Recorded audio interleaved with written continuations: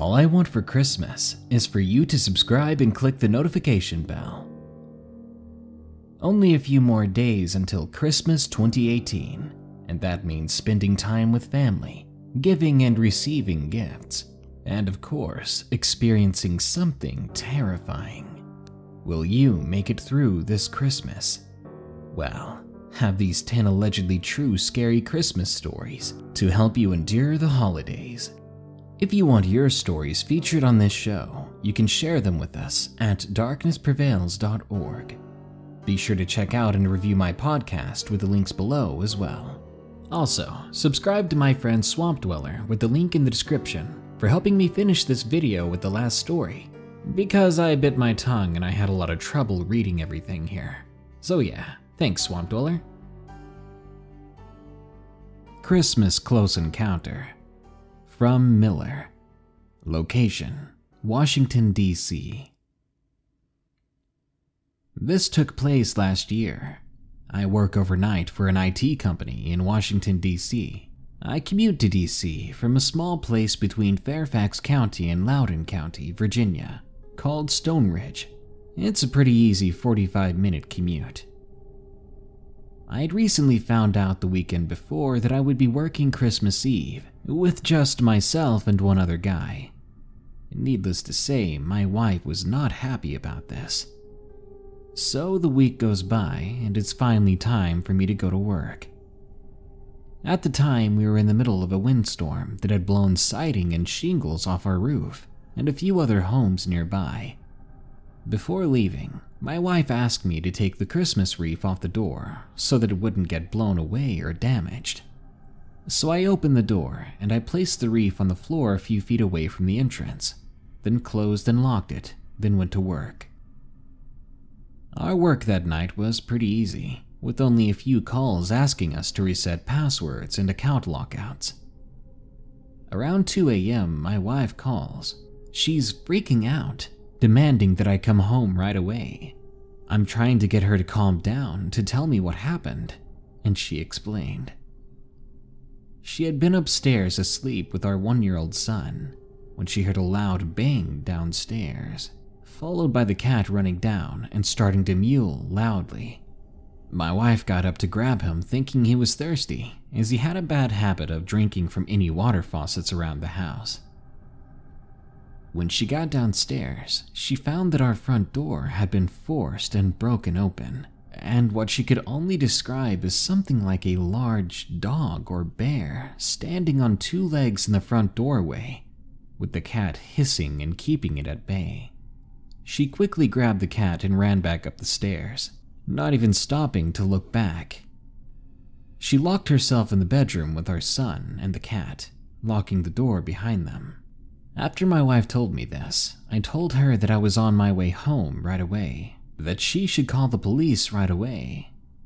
Needless to say, I was speeding my entire way home, thinking if a cop started chasing me, he could give me a ticket in my driveway. I managed to get home without incident and found 4 cop cars surrounding the house. I identified myself to the police and went to check on my wife and son and cat, who were thankfully fine, though my wife was incredibly shaken. She told me that after she had hung up with me, she heard what sounded like heavy footsteps walking through the house and the sounds of things being moved. We then went to see if anything had been stolen, which everything was still there, thankfully.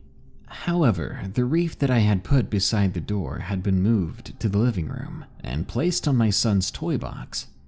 Several of his presents had also been moved from our living room to the kitchen. The police stated that our house was one of 5 homes to have been broken in that night, and it had been blamed on the wind opening the front door. Although wind wouldn't explain how the wreath and presents had been moved. That day, I went to Home Depot and reinforced all the doors and windows. Whatever this animal was, the next time we meet, I'll be behind a 12 gauge, and I'll be ready to protect my family. Christmas Eve Stranger.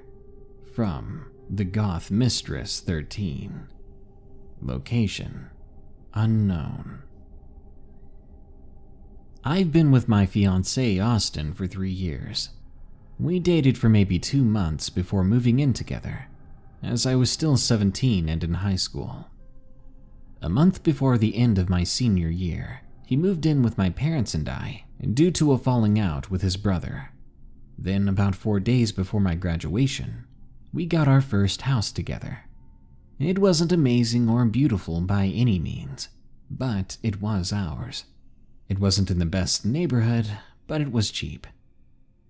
The roof on the place was really old, the basement leaked, and all the windows were busted out, not to mention the siding along the driveway had been spray painted. But we slowly repaired it and made it much more livable. About 6 months into living there, that's when the weirdness began to happen. I told myself at first that it was just the house settling, or I was getting spooked because I was in a new place. Some mornings my clothes that I had laid out on the dresser were in a pile on the floor, or scattered and thrown about the room, and when I'd be home alone, I would hear the floorboards in the hallway creak like someone was walking on them, and it would only happen when I was alone. Multiple times I thought I would catch something out of the corner of my eye, and when I would turn to look, it would be gone. I never said anything to my fiancé because I thought he would tell me it's nothing. Until one day, I saw him staring at the dark bedroom from the middle of the hallway, and I called out to him. He jumped and looked at me with fear in his eyes. "Where did you just come from?" he asked me, his voice a bit shaky. "I came inside from the back porch. Why?" "I just saw you standing in the dark in the bedroom. When I asked you what you were doing, you just stood there and didn't even acknowledge me," he said. "Then, when I heard the back door shut, I looked that way. But when I looked back toward the bedroom, you were just gone." I watched him suddenly glance back to the darkened bedroom. "Babe, I swear I was outside," I told him. "Plus, you know I'm a bit afraid of the dark. I wouldn't just stand in it for no reason." I inched closer to him and hugged him as I said that. When the next horrifying incident happened, it was only a week before Christmas. Now, I'm a very festive person, so there was always some sort of light on in the house, whether that's just one of the house lights or some decorations inside or out. Specifically, I had laid out some lights down the hallway to illuminate the path to the bathroom. One night in particular, I was super exhausted. I had just gotten home from work. I was settling in on the couch to watch some videos on YouTube, but I ended up passing out only a few minutes in. Suddenly, I woke up to a deep silence in the house. I always had some sort of fan or white noise on in the background to relax myself, but for some odd reason, it was now silent in the house, and all the lights had been turned off. I tried to use my phone to illuminate the area, but as I pressed the home button, it showed that my battery was at 0. Great, I thought, realizing the situation I was in. All the clocks in the house were digital, so I didn't even know what time it was, because, again, the electricity seemed to be off. I was too scared to move at this point. It was too dark. Dark enough for something or someone to hide right next to you, and you wouldn't even know it. I stayed still, breathing slowly and trying to listen to any sounds around me. After a few minutes, I began to hear the creak of the basement stairs. Crap, I thought. I don't think I locked the basement door when I made it home. I didn't wait to find out, so I bolted for my bedroom, slamming and locking the door as I heard the basement door suddenly slam open, followed by fast footsteps going down the hallway. I pressed my body against the door and sunk down, gripping my phone to my chest and trying to control my breathing. Whoever it was had gone into the other bedroom first and was now scratching on the door. Shortly after, I heard whoever it was banging around in there. Then it went quiet, but not entirely quiet, because I could hear something creeping over to the door, the door I was leaning against. I clapped a hand over my mouth, muffling a cry or scream, when suddenly something banged right against the door. It was scratching and beating against it. It or they knew I was in here.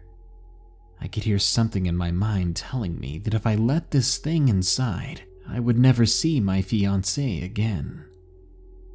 I kept myself pressed to the door for what felt like hours. Finally, I heard that creeping sound again, but it seemed to be walking away, creeping back to the basement. Suddenly, the glow of the hallway lights beneath my door appeared. The lights had come back on. I looked down at my phone, and the bright Apple screen came up. It was powering back on. Its battery was nearly full, and I had a ton of missed calls and messages from my fiancé, wondering why my phone was off and what was going on. It was only 1 a.m. He was still at work closing up. I turned on the flashlight on my phone now, standing up, and carefully opened the door. I was horrified to find there was nothing, absolutely nothing, like it all had gone on in my mind and not in reality. I grabbed my vape, my phone, and a knife from my purse, and I sat outside in the cold until Austin came home. I told him, and he didn't believe me. I was terrified to be in that house alone anymore, but unfortunately that night did not mark the end of my suffering and torment. On Christmas Eve, I waited in my car as long as I deemed it necessary until I had the courage to enter the house. It was completely black inside again, and I was scared. I took my flashlights I had near the door and turned them on facing the kitchen. 3 candles were lit and placed on the floor next to me, and I held Austin's air rifle in my hands. With every noise, I would pump the air rifle and mentally dare anything to come out. At about 11:55, I heard something start running around outside the house, banging on the windows and doors. I had intentionally left a door unlocked in the kitchen that led outside, prepared for whatever came for me through it. Suddenly, the back door burst open, and a figure raced into the kitchen. I fired the air rifle. The figure tripped and fell on the floor groaning, and only then did I realize it was Austin. He had come home from work early to surprise and scare me. He lay on the floor groaning, cursing me as I helped him up. This time it was him, and I was so relieved. But when I asked him about banging on the windows outside, he said that it wasn't him that did it. From now on, I'm determined to be ready for whatever that thing is. Creepy Christmas Burglar from Elise. Location: England. It was Christmas Eve of 2012, and it was just a normal yet exciting day for me, only being 7 at the time. I lived with my mom, dad, 3 older sisters and 1 younger sister, and my dog. We lived in a small town in England, so everyone pretty much knew each other, which sort of makes this story a bit more creepy. So it was Christmas Eve, and me and my family had settled down for a quiet night filled with Christmas movies and candy. You know, the sort of things that make you feel Christmassy. It was around 9 p.m., and me and my older sister, who was 9 at the time, couldn't sleep out of excitement. Being so young, we were the types of kids who loved Christmas and always wanted to see Santa whenever possible. We stayed up that night, giggling and smiling and determined to catch a glimpse of Santa. Time passed, and me and my sister were both getting very tired. We were starting to doze off. By then, I couldn't be sure what time it was. I was asleep in my sister's bed when I was suddenly shaken awake by her. I was surprised by this, and I was kind of annoyed as I was in a deep sleep already. But my sister shushed me. I asked her what she was doing, and she said she had heard someone downstairs. My eyes widened. I was beaming with excitement now, remembering it was now Christmas Day, So my 7-year-old self knew it just had to be Santa. When I suggested to my sister that it must be Santa, she also widened her eyes, as if to say she agreed. I told her quickly we should go downstairs to see, but my sister insisted that if Santa saw that we were still awake, that he would take back our presents. I was a little annoyed at this, but I reluctantly agreed. So we sat there waiting in suspense to hear him, and sure enough we heard what appeared to be footsteps coming from downstairs. I got a little shiver of excitement at this, so me and my sister crawled under the covers and quietly laughed in happiness. But that's when things got weird. My oldest 2 cousins slowly in the dark came into our room with my little sister. Their faces were ghostly pale and told us that we had to go and play hide from Santa in the bathroom, which was attached to our bedroom. I was confused, but again I agreed, thinking it was so Santa wouldn't know we were awake. When we got into the bathroom, my sisters went into the airing cupboard, placing quilts into the bath, and told us to lay on them and get some sleep. So confused but in a tired state, we proceeded to do so. We woke up in the morning in my parents' bed, which was even more weird. But even weirder, my parents were awake at the edge of the bed. I woke up and exclaimed, "Merry Christmas." This made my parents jump. I quickly woke up my sisters and proceeded to nag my parents before they finally took us downstairs to the living room to open our presents. Everything was normal that day, and we had a fun time. But a few days ago, I remembered this encounter as Christmas is in a few weeks from writing this, and my mom decided I was old enough now. Old enough to know. My mom began to tell me that me and my sister had really heard something else that night. My older sisters were awakened by the same noise. Being older, they knew something was wrong. So quietly, my older sister wanted to check out what it was. She slowly snuck down to the stairs and peered into the front room, where she saw a figure who was standing by the tree messing with the gifts. My older sisters, being shocked, snuck back upstairs and grabbed us and rushed us into the bathroom to protect us. That's when one of my older sisters rang up 999, our version of 911, to get help. She was too afraid to go get my parents, thinking that the stranger downstairs would hear her. Only when she heard police did she go to wake up my parents. My dad ran downstairs to see police handcuffing the man. But it wasn't just any man. It was my neighbor, an odd neighbor that had always looked at us with a weird expression. My dad was so angry at this, he pressed charges. I'm very thankful for my brave sister, and I'm glad my younger sister kept me from going downstairs that night. Otherwise, I probably wouldn't be here. Santa is in the basement. From Jessica M. Location unknown. This happened when I was 12. It was late December, Christmas time, and my parents and my aunt were on a vacation to Hawaii. But my cousins Elijah, Castile, and Blake were at my house with me, all of us having a big sleepover. By 12 that night, everyone was asleep, except for me, Elijah, and Dean. Dean is my twin. We were watching The Night Shift on Netflix when Dean said he needed to go use the bathroom. I told him that the one across from Mom and Dad's bedroom was broken, so he'd have to use the one upstairs. He grumbled a bit, but said okay. Nobody really liked using the upstairs bathroom, because it's next to the door that goes to the attic, and the attic is quite creepy. After he went to use the bathroom, Elijah then got up and made some popcorn. As the other two were now gone, I decided to get my laptop from the dining room. After I got my laptop, I looked over toward Elijah. I saw him standing there, just staring out the window.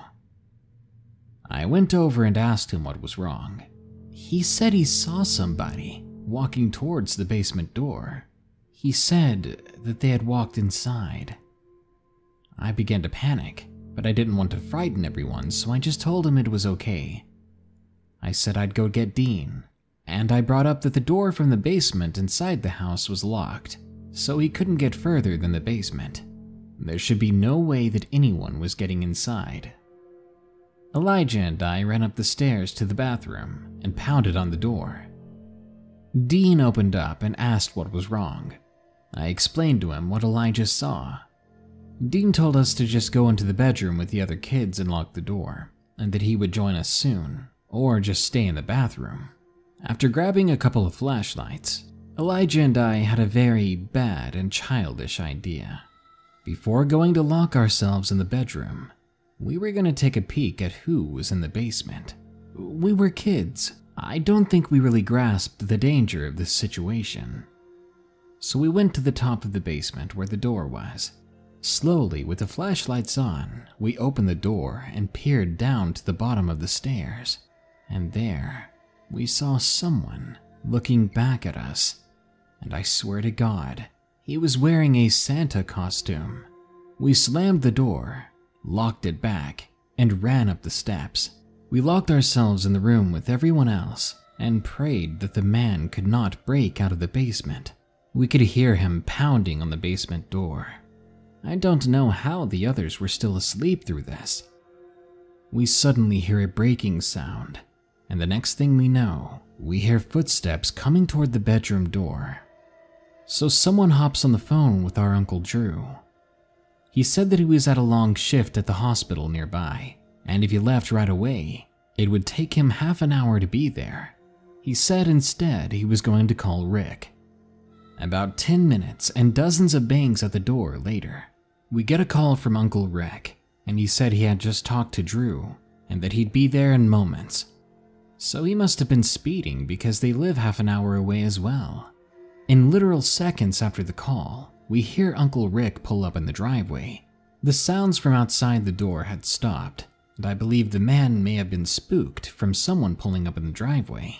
So I look under the crack beneath the door, and I see that the hallway is now empty. Taking the opportunity, we all rush downstairs and into the driveway, piling into Uncle Rick's car.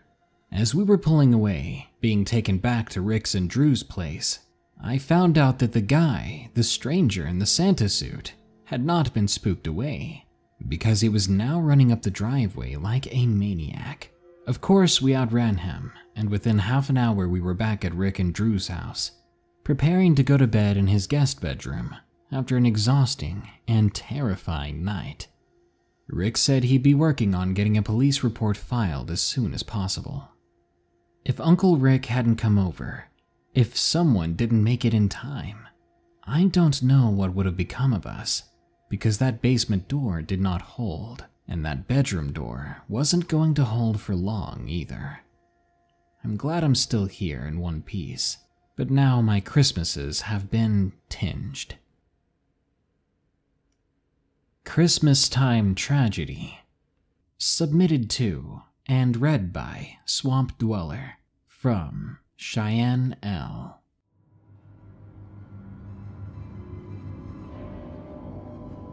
I've been dreading sharing this story as the memories, they're really hard to relive. My family and I were involved in a shooting. It was December 20th, 1993 in Berwick, Maine where these events happened. They lasted until about the 21st or 22nd. However, I was 14 when this happened, and my father was no longer in my family or my life. To give you an idea of the layout of where we lived, before you walk into our apartment, you have to go into a room with a staircase that leads up. Our door is the last one on the right when you're facing the front entrance. When you first enter our apartment, you will start in the living room, followed by the kitchen. To the left is the bathroom, and through a doorway past the kitchen is my brother's room. Through my brother's room and another doorway is my room, while in the back of my room to the left is the back exit out of the apartment itself. Now that I've got a setup out of the way, I'll explain the story itself. It was Christmas break, and it had been snowing rather heavily. We just finished having my brother's birthday party, and as such there was my mom, 3 brothers, myself, and our neighbor's son. We'll call him Johnny. Johnny and I were the same age, went to the same school, and he had a crush on me. All the kids were in my brother's room working on a puzzle when I wanted to ask my mom a question. She was in the living room. I should also add there's a window above the kitchen sink which will be important later. And I headed in before asking my mom something. I soon noticed a sound as I walked by the kitchen, but I ignored it. I soon head back to my brother's room when I hear the noise again. I turned to my mom and asked her if she heard the noise as well. She confirmed it, and she had me being the dumb 14-year-old I was at the time, and I wanted to go see if it happened again. I walked to the window. I walked by and again we heard the noise. Curious, I asked my mom what she thought the sound was. She told me it was probably just kids playing around with firecrackers. She just asked me what I thought it was, and I told her I honestly had no clue. I then shrugged and kept going towards my brother's room, at which point I heard that firecracker sound several more times. I turned back and asked my mom if she still thought it was firecrackers, as I thought it sounded more like a gun at this point. She told me whoever was making the noise was going too far, and she'd go to her friends to use their phone to call the police, as we did not have a phone at the time. I was instructed not to leave or open the door for anyone except for her, but I know it was her because she knocked twice and gave me a signal. It was at this point she locked the door behind her and headed to her friends. My brothers must have known something was wrong because when I saw them again, they had a worried look on their faces. I instructed them and Johnny to crawl to the bathroom, and once I grab my 1-year-old brother, I'll join them, locking the door behind me. I figured things would be safer this way as there were only 2 tiny windows that no adults could fit through in that room. We stayed quiet and listened outside. It had only been a minute when I heard several more popping sounds. My brothers began crying, and I'll admit, although I kept a brave face, I was absolutely terrified on the inside. I couldn't shake the thought of my mom being out there and was worried that she could be shot or worse right now. Worried about my mother, I handed my little brother to Johnny and said I'd check on my mom. I peeked through the windows of the kitchen and didn't see my mom, which led me to believe I might have overreacted about the entire situation. Just as I was about to calm down, I heard knocking at the door, which made me jump. Johnny gave me a look as though asking of what we should do. I wasn't sure what to do. The knocking continued, and I know it wasn't my mom. Johnny came out and stood next to me as another knock came at the door. Johnny finally asked who it was, at which point a deep male voice said, "It's me." Johnny, unsure of who it was, asking him who the hell was me, the voice said again, "It's me, Kevin." I turned to Johnny and said it was okay as Kevin was my stepdad. Johnny opened the door, at which point Kevin asked if we were hearing the popping sounds.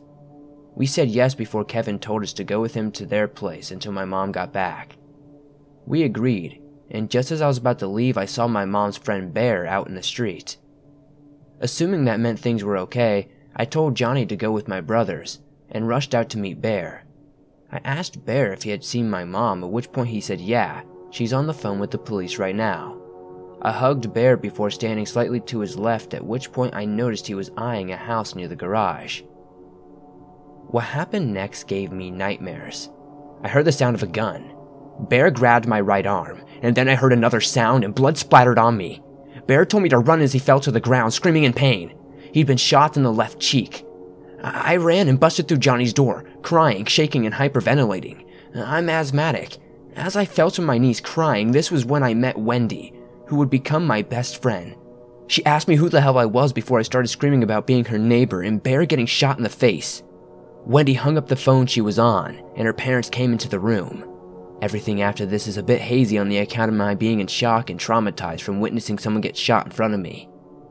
Wendy took me upstairs to change clothes and was trying to say something to me, but I just couldn't hear her for some reason. Everything was like muffled.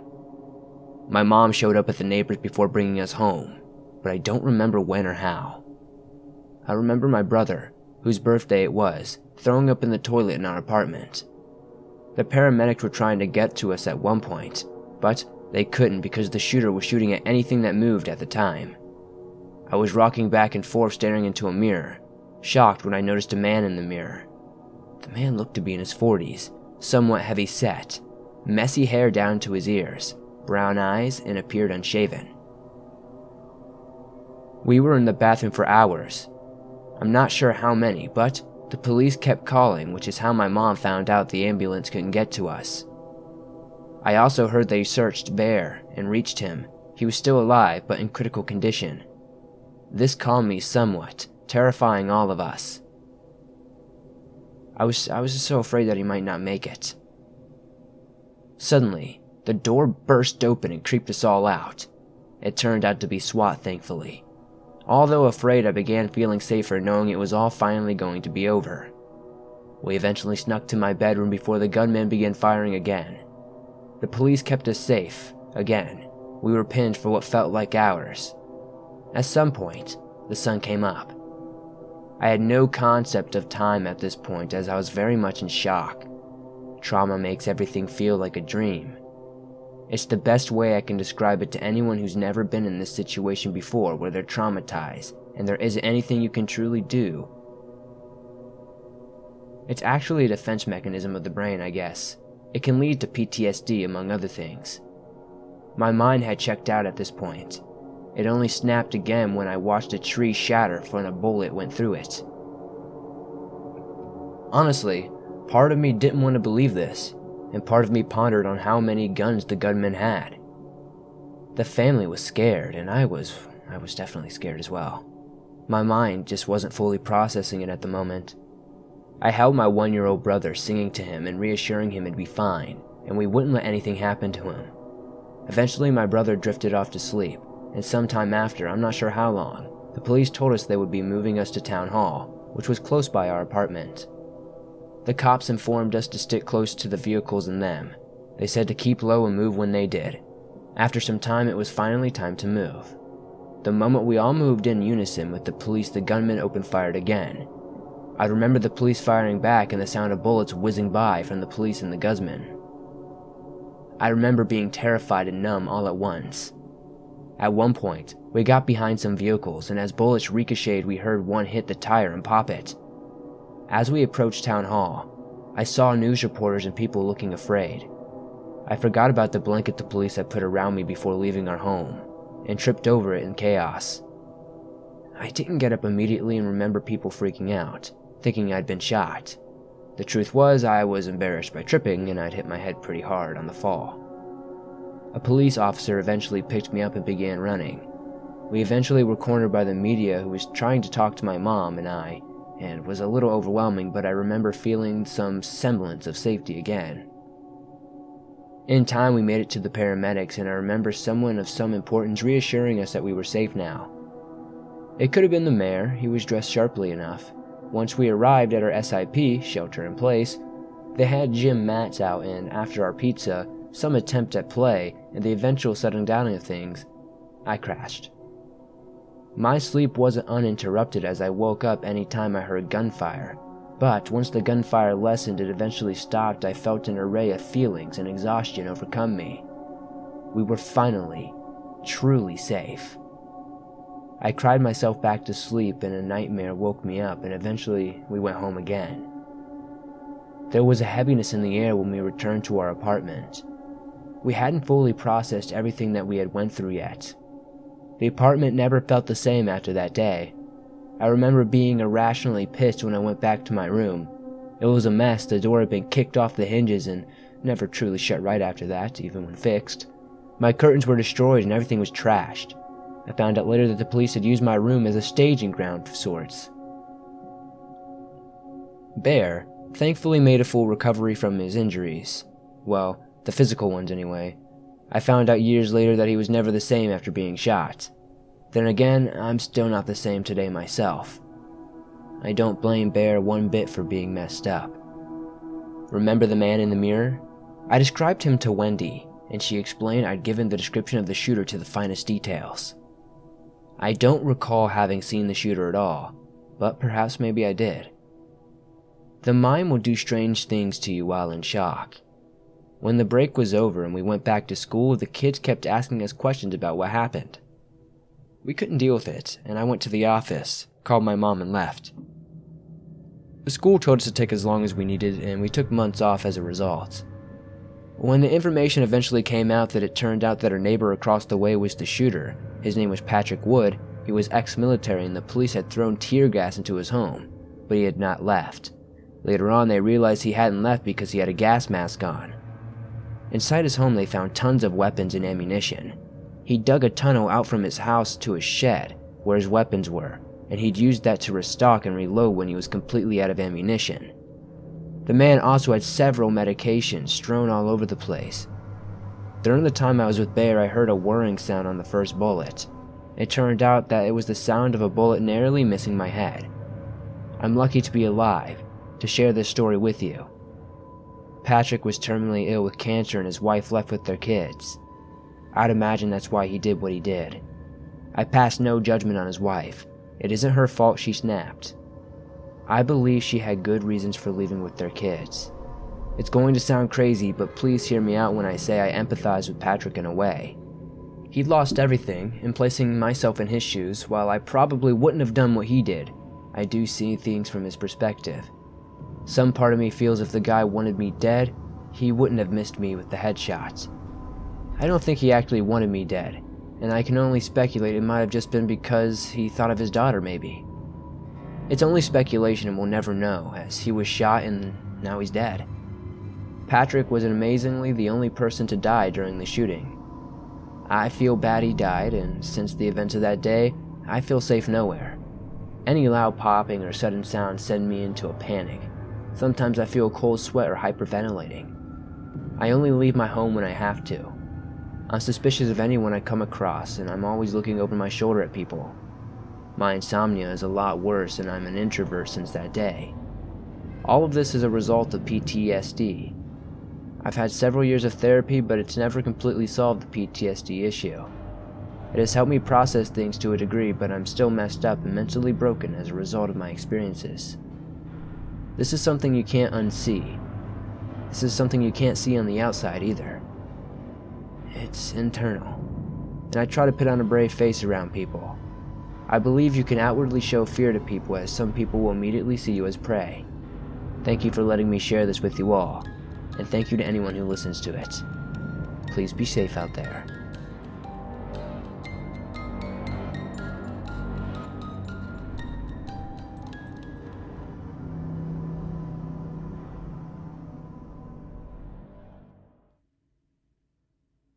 A huge thanks goes out to Swamp Dweller for adding that fifth story and topping off a very creepy video. Even in the year's most joyous day, Christmas, horrors and tragedies can happen. So keep your eyes out and keep your family close, and have a very safe and Merry Christmas. Good night. If you enjoyed this episode, be sure to subscribe to Swamp Dweller with the link in the description for more scary stories. Leave us a like and a share, and a comment, of course. If you want to support this channel, you can share your stories with us at darknessprevails.org, donate any amount at patreon.com/darknessprevails, or get some of my merch by clicking the shop button below if you're on YouTube, or go to teespring.com/stores/darknessprevails. As usual, here are my 5 favorite early comments from the previous video about 10 creepy cryptid sightings. Dubdog says, cheese dip. Okay then. Well, now I want some Velveeta. Fierce Star says, Ohio loves you, Darkness. And I love Ohio. Thank you. And I hope I get to do some Ohio scary stories soon. Kane Sevenify says, Hail the Darkness and Lord Krampus. Krampus and I are besties. I like it when he spanks me with his sticks. The Weirdo Project says, officially hot cocoa time. I haven't had hot cocoa in way too long. I've just been drinking hot coffees, but there's something about hot cocoa that just is right, especially during the wintertime. And So Speaks Galactus says, I better have Krampus horror stories for Christmas. It's the one video I wait all year for. Uh-oh, I thought I'd have a Krampus story in this video, but I didn't. So you guys might have to wait till next year. Sorry about that. Well, that brings us to the end of this Darkness Prevails episode. But don't you worry, because more scary stories are coming soon, so stay tuned. Until next time, here are the credits to my patrons who continue to donate. Remember, stay safe out there and stay creepy, because this world is a strange one.